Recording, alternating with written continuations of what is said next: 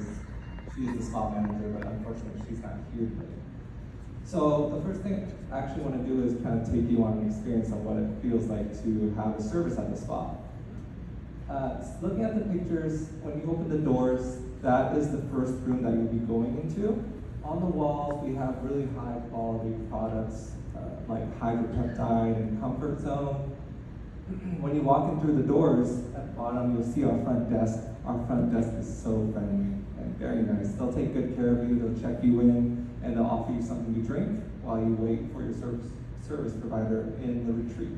Once a service provider comes in, if you're getting a massage or a facial, they'll choose one of 6 rooms. Each room has an amazing bed. This bed almost does everything.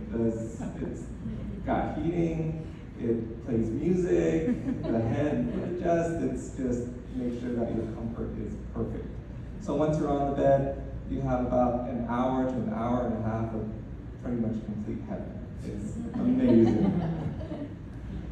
And if you are getting a service for nails, we do have a nail sanctuary. Unfortunately, we don't have a photo, but it's a really beautiful room.